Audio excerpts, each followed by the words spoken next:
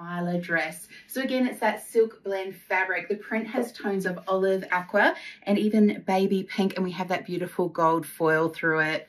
So the size extra large is a great fit for me as a full size 16. I've got good allocation through the bust here, as well as good allocation in the hips. It is a faux wrap just in the chest, so we would have some breastfeeding accessibility. We've got some elastication at the waist. This tie is faux, it's just decorative, so it won't pull the dress in any further. And we've got 2 splits up each side. Styling wise, I've just opted for the mule. I've popped back on that denim jacket and a basket bag. Now for styling the Isla dress for work, I've added a relaxed linen blazer, which I've cuffed to the elbow. And I've actually done that by adding just a couple of elastics here. And I've elevated the jewelry to a touch of gold, which pulls that beautiful gold fleck from the print.